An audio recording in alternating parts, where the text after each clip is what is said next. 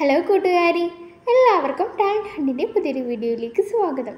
കൂട്ടുകാരി, ഇന്ന് നമ്മൾ ഡിസ്കസ് ചെയ്യാൻ പോകുന്നത് Nmms സ്കോളർഷിപ്പ് പരീക്ഷയിൽ 2015 ചോദ്യ പേപ്പറിലെ സോഷ്യൽ സയൻസ് വിഭാഗത്തിൽ നിന്നുമുള്ള ചോദ്യങ്ങളാണ്. 2015 ചോദ്യ പേപ്പർ ഡിസ്കഷൻ്റെ 3ാം ഭാഗമാണിത്. ആദ്യത്തെ 2 ഭാഗങ്ങളും കാണാത്തവർക്കായി അതിൻ്റെ ലിങ്കുകൾ താഴെ ഡിസ്ക്രിപ്ഷൻ ബോക്സിലും നൽകുന്നുണ്ട്. ചോദ്യങ്ങളിലേക്ക് കടക്കാം.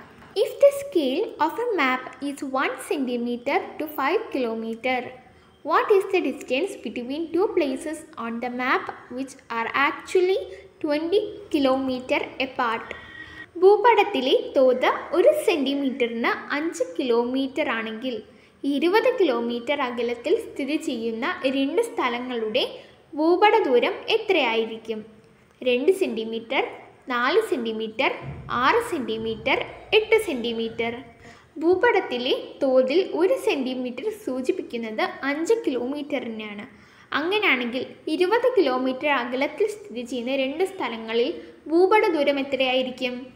1 സെൻറ്റിമീറ്റർ 5 കിലോമീറ്റർ ആണെങ്കിൽ കൂട്ടുകാർക്ക് എളുപ്പത്തിൽ തന്നെ ഉത്തരം കണ്ടെത്താമല്ലോ. 20 ഡിവൈഡഡ് ബൈ 5, 20 ഹരിക്കണം 5 ചെയ്താൽ മതി. എത്രയാണ്? 4 centimetre. Solid part of the surface of the earth is called hydrosphere, lithosphere, atmosphere, biosphere. ഭൂമിയിലെ ഖരാവസ്ഥയിലുള്ള മണ്ഡലമാണ് ജലമണ്ഡലം, ശിലാമണ്ഡലം, അന്തരീക്ഷം, ജീവമണ്ഡലം. Option 2 lithosphere, ശിലാമണ്ഡലം. ഭൂമിയിലെ ഖരാവസ്ഥയിലുള്ള സോളിഡ് ആയിട്ടുള്ള മണ്ഡലമാണ് ശിലാമണ്ഡലം അഥവാ ലിത്തോസ്ഫിയർ. പർവ്വതങ്ങൾ, പീഠഭൂമികൾ, സമതലങ്ങൾ, അതായത് മൗണ്ടൻ, പ്ലാറ്റ്യൂസ്, പ്ലെയിൻസ്. പിന്നെ തീരപ്രദേശങ്ങൾ, ഡെസേർട്സ്, മരുഭൂമികൾ, ദ്വീപുകൾ, സമുദ്രത്തിനിടയിലെ വിവിധ ഭൂരൂപങ്ങൾ. അങ്ങനെ എത്രമാത്രം വൈവിധ്യമാർന്നതാണ് ഭൂമിയുടെ ഉപരിതലം കൂട്ടുകാർക്കറിയാമല്ലോ. ഈ ഭൂരൂപങ്ങളെല്ലാം ഉൾപ്പെടുന്നതും ശിലകളും, അതായത് കല്ലുകൾ, മണ്ണും കൊണ്ട് രൂപപ്പെട്ടിരിക്കുന്നതുമായ ഖരാവസ്ഥയിലുള്ള ഭാഗമാണ് ശിലാമണ്ഡലം, ലിത്തോസ്ഫിയർ. എന്താണ്? ഭൂരൂപങ്ങളെല്ലാം ഉൾപ്പെടുന്നതും ശിലകളും മണ്ണും, അതായത് കല്ലുകളും മണ്ണും കൊണ്ട് രൂപപ്പെട്ടിരിക്കുന്നതുമായ ഖരാവസ്ഥയിലുള്ള ഭാഗമാണ് ശിലാമണ്ഡലം, ലിത്തോസ്ഫിയർ. കരയിലെ ഏറ്റവും ഉയരം കൂടിയ ഭാഗമായ എവറസ്റ്റ് കൊടുമുടിയും സമുദ്രത്തിലെ ഏറ്റവും ആഴം കൂടിയ ഭാഗമായ പസഫിക് സമുദ്രത്തിലെ ചലഞ്ചർ ഗർത്തവും ശിലാമണ്ഡലത്തിൻ്റെ ഭാഗം തന്നെയാണ്. ഏതൊക്കെയാണ് ശിലാമണ്ഡലത്തിൻ്റെ ഭാഗം? ഏറ്റവും ഉയരം കൂടിയ ഭാഗമായ എവറസ്റ്റ് കൊടുമുടിയും സമുദ്രത്തിലെ ഏറ്റവും ആഴം കൂടിയ ഭാഗമായ പസഫിക് സമുദ്രത്തിലെ ചലഞ്ചർ ഗർത്തവും, അതായത് ചലഞ്ചർ ഡീപ്പ്. അടുത്തതായി ഹൈഡ്രോസ്ഫിയർ, ജലമണ്ഡലം എന്താണെന്ന് നോക്കാം. സമുദ്രങ്ങൾ, നദികൾ, തടാകങ്ങൾ, അരുവികൾ ഇവയെ കൂടാതെ ഭൂമിയുടെ ഉള്ളിലും ജലം, വെള്ളം ദ്രാവക രൂപത്തിൽ സ്ഥിതി ചെയ്യുന്നു, ലിക്വിഡ് സ്റ്റേറ്റിൽ സ്ഥിതി ചെയ്യുന്നുണ്ട്. ധ്രുവപ്രദേശങ്ങളിലും, അതായത് തണുപ്പ് കൂടിയ പ്രദേശങ്ങളിലും വളരെ ഉയരമുള്ള പർവ്വതങ്ങളുടെ മുകളിലും ജലം ഉരഞ്ഞ ഖരരൂപത്തിൽ സ്ഥിതി ചെയ്യുമ്പോൾ അന്തരീക്ഷത്തിൽ ഇത് നീരാവിയായി ജലകണികകളുമായാണ് നിലനിൽക്കുന്നത്. മേൽപ്പറഞ്ഞ 3 അവസ്ഥകളിലുമായി ഭൂമിയിലുള്ള ജലമാണ് ജലമണ്ഡലം, ഹൈഡ്രോസ്ഫിയർ. മേൽപ്പറഞ്ഞ 3 അവസ്ഥകൾ, അത് ഏതൊക്കെ അവസ്ഥകളാണ്? Liquid, solid, gas. ഖരാവസ്ഥ, ദ്രാവകാവസ്ഥ, വാതകാവസ്ഥ. അടുത്തതായി അന്തരീക്ഷം, അറ്റ്മോസ്ഫിയർ എന്താണെന്ന് നോക്കിയാലോ. ഭൂമിയെ ഒരു പുതപ്പ് പോലെ പൊതിഞ്ഞ് സംരക്ഷിക്കുന്ന വാതക പാളിയാണ് അല്ലേ. ഗ്യാസ് ലെയറാണ് അന്തരീക്ഷം, അതായത് അറ്റ്മോസ്ഫിയർ. നൈട്രജൻ, ഓക്സിജൻ തുടങ്ങിയ വാതകങ്ങളെ കൂടാതെ പൊടിപടലങ്ങളും നീരാവിയും അന്തരീക്ഷത്തിൽ, അറ്റ്മോസ്ഫിയറിലുണ്ട്. ഭൂമിയിൽ ജീവൻ നിലനിൽക്കുന്നതിന് വായു, എയർ അത്യാവശ്യമാണ്. അന്തരീക്ഷം നമുക്ക് എന്തെല്ലാം വിധത്തിൽ പ്രയോജനപ്പെടുന്നുവെന്ന് നമുക്ക് നോക്കിയാലോ. അന്തരീക്ഷം നമുക്ക് പ്രാണവായു നൽകുന്നു. പിന്നെയോ ചെടികൾക്ക്, സസ്യങ്ങൾക്ക് ആവശ്യമായ കാർബൺ ഡയോക്സൈഡ്. പിന്നെയോ മഴ, മഞ്ഞ് തുടങ്ങിയ കാലാവസ്ഥാ പ്രതിഭാസങ്ങൾക്ക് കാരണം. ഹാനികരമായ അൾട്രാ വയലറ്റ്, ഗാമ തുടങ്ങിയ രശ്മികളിൽ നിന്നുള്ള സംരക്ഷണം. അവസാനമായി ബയോസ്ഫിയർ, ജൈവമണ്ഡലം. ഭൂമിയിലെ എല്ലാ ജീവജാലങ്ങളും ഉൾപ്പെടുന്ന മേഖലയാണ് ജൈവമണ്ഡലം അഥവാ ബയോസ്ഫിയർ. Lithosphere, hydrosphere, atmosphere. ശിലാമണ്ഡലം, ജലമണ്ഡലം, വായുമണ്ഡലം എന്നീ 3 മണ്ഡലങ്ങളുടെയും പരസ്പര പ്രവർത്തനങ്ങളുടെ ഫലമായാണ് ബയോസ്ഫിയർ നിലനിൽക്കുന്നത്.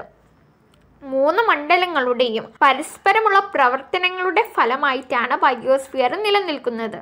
Choose the article of Indian Constitution which guarantees free and compulsory education for all children.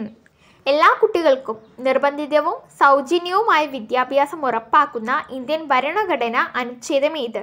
20-ാം അനുച്ഛേദം ആർട്ടിക്കിൾ 20, 21-ാം അനുച്ഛേദം ആർട്ടിക്കിൾ 21, 21A അനുച്ഛേദം ആർട്ടിക്കിൾ 21A, 28-ാം അനുച്ഛേദം ആർട്ടിക്കിൾ 28. 21A അനുച്ഛേദം ആർട്ടിക്കിൾ 21A ആണ് എല്ലാ കുട്ടികൾക്കും നിർബന്ധിതവും സൗജന്യവുമായ വിദ്യാഭ്യാസം ഉറപ്പാക്കുന്ന ഇന്ത്യൻ ഭരണഘടന അനുച്ഛേദം.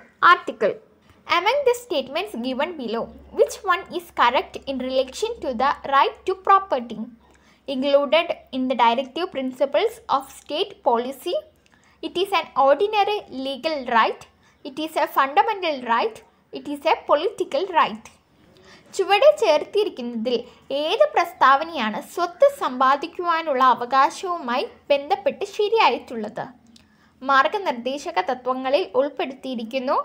സാധാരണ നിയമ അവകാശമാണ്, മൗലിക അവകാശമാണ്, രാഷ്ട്രീയ അവകാശമാണ്. സാധാരണ നിയമ അവകാശമാണ് സ്വത്ത് സമ്പാദിക്കുവാനുള്ള അവകാശം. It is an ordinary legal right. Which of the following is not a qualification of the President of India? Must be a citizen of India, should have completed 35 years of age, should have all other qualifications required for a member of Lok Sabha, must be a well-educated person. ചുവടെ ചേർത്തിരിക്കുന്നതിൽ Indian പ്രസിഡന്റിൻ്റെ യോഗ്യത അല്ലാത്തത്: Indian പൗരനായിരിക്കണം, 35 വയസ്സ് പൂർത്തിയായിരിക്കണം, ലോക്സഭാംഗം ആകുവാനുള്ള എല്ലാ യോഗ്യതയും ഉണ്ടായിരിക്കണം, ഉയർന്ന വിദ്യാഭ്യാസ യോഗ്യത ഉണ്ടായിരിക്കണം. ഇന്ത്യൻ പ്രസിഡന്റിൻ്റെ യോഗ്യത അല്ലാത്തത് ഉയർന്ന വിദ്യാഭ്യാസ യോഗ്യത ഉണ്ടായിരിക്കണം എന്ന പ്രസ്താവനയാണ്. ഉയർന്ന വിദ്യാഭ്യാസ യോഗ്യത ഉണ്ടായിരിക്കണമെന്ന് ഇന്ത്യൻ പ്രസിഡന്റിന് നിർബന്ധമില്ല. Must be A well educated person. Identify the statement which is correct in connection with a republic. Head of the state is nominated. Head of the state is hereditary. Head of the state is elected. Head of the state acts as chief justice. റിപ്പബ്ലിക്കുമായി ബന്ധപ്പെട്ട ശരിയായ പ്രസ്താവന കണ്ടെത്തുക. രാഷ്ട്രത്തലവനെ നാമനിർദ്ദേശം ചെയ്യുന്നു. രാഷ്ട്രത്തലവനെ പരമ്പരാഗതമായി നിശ്ചയിക്കുന്നു. രാഷ്ട്രത്തലവനെ തിരഞ്ഞെടുക്കുന്നു. രാഷ്ട്രത്തലവൻ chief ജസ്റ്റിസായി പ്രവർത്തിക്കുന്നു. ഇതിൽ റിപ്പബ്ലിക്കുമായി ബന്ധപ്പെട്ട ശരിയായ പ്രസ്താവന രാഷ്ട്രത്തലവനെ നാമനിർദ്ദേശം ചെയ്യുന്നു. Head of the state is nominated. The Indian state which has a bicameral legislature: Karnataka, Goa, Kerala, Tamil Nadu. ചുവടെ ചേർത്തിരിക്കുന്നതിൽ ദ്വിമണ്ഡല നിയമനിർമ്മാണ സഭയുള്ള ഇന്ത്യൻ സംസ്ഥാനം ഏത്? കർണാടകം, ഗോവ, കേരളം, തമിഴ്നാട്. ആൻസർ കർണാടകമാണ്. ദ്വിമണ്ഡല നിയമനിർമ്മാണ സഭയുള്ള ഇന്ത്യൻ സംസ്ഥാനമാണ് കർണാടകം. Bicameral legislature. ഇന്ത്യയിൽ ബീഹാർ, ഉത്തർപ്രദേശ്, മഹാരാഷ്ട്ര, കർണാടക, ആന്ധ്രാപ്രദേശ്, തെലുങ്കാന, ജമ്മു കാശ്മീർ എന്നീ സംസ്ഥാനങ്ങളിൽ 2 സഭകളുണ്ട്. ഒന്ന് ലെജിസ്ലേറ്റീവ് അസംബ്ലി, രണ്ടാമത്തേത് ലെജിസ്ലേറ്റീവ് കൗൺസിൽ. ഇന്ത്യയിൽ ഭൂരിഭാഗം സംസ്ഥാനങ്ങളിലും നിയമനിർമ്മാണ വിഭാഗത്തിന് ഒരു സഭ മാത്രമേ ഉള്ളൂ. ഒരു സഭ മാത്രമുള്ള നിയമനിർമ്മാണ സഭയെ ഏകമണ്ഡല നിയമനിർമ്മാണ സഭ എന്നാണ് വിളിക്കുന്നത്. യൂണിക്യാമറൽ ലെജിസ്ലേച്ചർ. ഒരു സഭ മാത്രമുള്ള നിയമനിർമ്മാണ സഭയെ യൂണിക്യാമറൽ ലെജിസ്ലേച്ചർ എന്ന് പറയുന്നു. 2 സഭയുള്ള നിയമനിർമ്മാണ സഭയെ ബൈക്യാമറൽ ലെജിസ്ലേച്ചർ, ദ്വിമണ്ഡല നിയമനിർമ്മാണ സഭ എന്ന് പറയുന്നു. The maximum interval between the 2 sections of Indian Parliament: 2 months, 6 months, 3 months, 4 months. Indian പാർലമെൻറ്റിൻ്റെ 2 സമ്മേളനങ്ങൾക്കിടയിലെ പരമാവധി കാലയളവ് എത്രയാണ്? 2 മാസം, 6 മാസം, 3 മാസം, 4 മാസം. 6 months, 6 മാസം.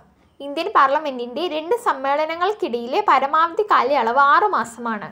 The date on which the Constituent Assembly of India approved the Constitution: November 26, 1949, January 26, 1950, August 50, 1947, November 26, 1915.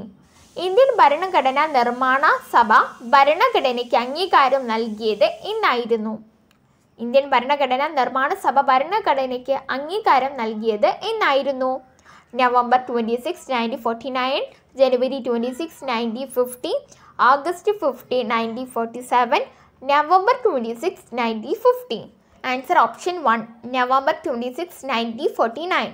Indian ഭരണഘടനാ നിർമ്മാണ സഭ ഭരണഘടനയ്ക്ക് അംഗീകാരം നൽകിയത് November 26, 1949. Which of the following countries have written constitution? ചുവടെ ചേർത്തിരിക്കുന്നതിൽ ലിഖിത ഭരണഘടനയുള്ള രാജ്യങ്ങൾ ഏതെല്ലാം? ന്യൂസിലൻഡ്, സൗത്ത് ആഫ്രിക്ക, ദക്ഷിണാഫ്രിക്ക, ഓസ്ട്രേലിയ, ബ്രിട്ടൻ. തന്നിരിക്കുന്നതിൽ ദക്ഷിണാഫ്രിക്കയ്ക്കും ആസ്ട്രേലിയക്കും സൗത്ത് ആഫ്രിക്കയ്ക്കും ഓസ്ട്രേലിയയ്ക്കും ലിഖിത ഭരണഘടനയാണുള്ളത്, അതായത് റിട്ടൺ കോൺസ്റ്റിറ്റ്യൂഷൻ. കൂട്ടുകാരൊന്ന് നോക്കൂ, 2, 3 സൗത്ത് ആഫ്രിക്കയും ഓസ്ട്രേലിയയും. അപ്പോൾ ഓപ്ഷനായി വരുന്നത് ഓപ്ഷൻ 2. ഓപ്ഷൻ 2 ആണ് ശരിയായ ഉത്തരം. The country in which presidential democracy prevails? United States of America, Britain, Japan, India. ചുവടെ ചേർത്തിരിക്കുന്നതിൽ പ്രസിഡൻഷ്യൽ ജനാധിപത്യം നിലനിൽക്കുന്ന രാജ്യം ഏത്? American ഐക്യനാടുകൾ, Britain, Japan, India. തന്നിരിക്കുന്നതിൽ presidential ജനാധിപത്യം നിലനിൽക്കുന്ന രാജ്യമാണ് American ഐക്യനാടുകൾ, United States of America. കൂട്ടുകാരി, അമേരിക്കയുടെ ഇപ്പോഴത്തെ പ്രസിഡന്റ് ആരാണ്? Joe Biden. Permanent executive is indicating ministers, prime ministers, bureaucracy, chief election commission.